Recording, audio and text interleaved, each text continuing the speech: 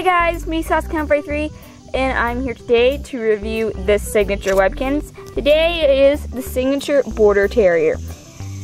And anyway, just going over the basics real quick. If you would like to request a Webkinz for me to compare or review, please leave your comment in the video. I link in the description down below. Comments are unapproved, so you can go ahead and do that. And please only use it for requesting, comparing, or reviewing videos. It's not meant for any other stuff. So anyways, go ahead and dive on into this Webkinz. Now, signature Border Terrier is made up of about 3 types of fur, well, 4 actually.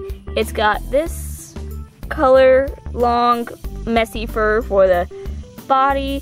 It's got this gray, white, and a bit of a tan in there for this part of the muzzle.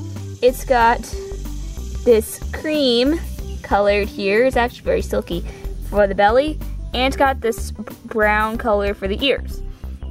So anyways, the silky color, or the tan color, the brown messy fur goes pretty much all over this pet. So yeah. Starting off with its eyes, it does have brown eyes, as you can't see actually. And there's a bit of brown coloring here on the muzzle.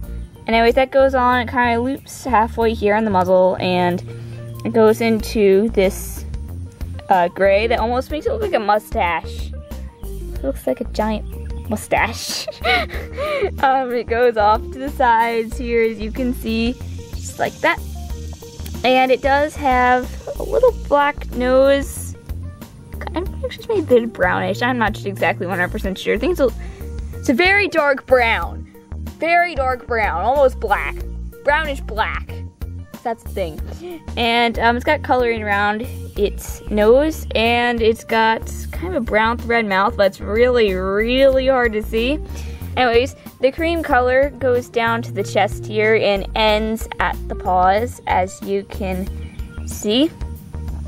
Anyways, going on to the ears, it has floppy ears that kind of, they're short, sticking up floppy ears, and they're really cute. You can mess around with them, doing lots of cute things. You can do a lot of things with the ears. They're made with a brown material, and they have the inside like this, and they're kind of sewn together, so they're in a little bit of an awkward position, but I think that's what makes it cute.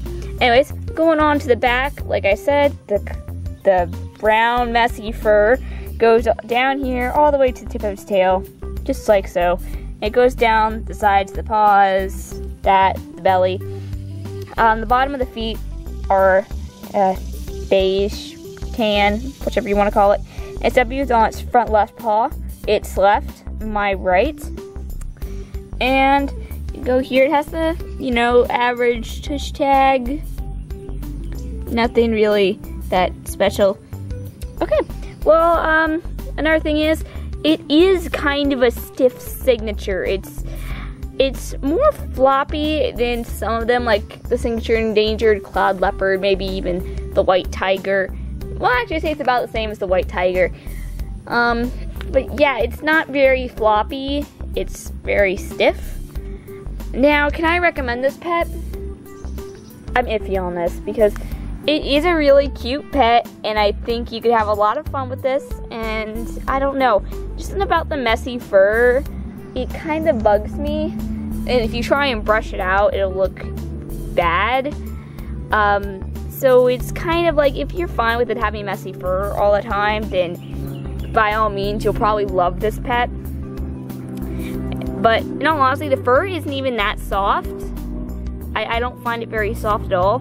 So if I could recommend this pet, it's, I guess if I had to say something, I would say no. It's not that it's a bad pet, it's just, I find a couple little things, like it's not very soft, and the messy fur to be a bit of a downside to it. But, if you like the pet, if you like how it looks, and it catches your interest right off the bat, then I would say you'll probably love it. Anyways, I'll see you guys in the next one. Later.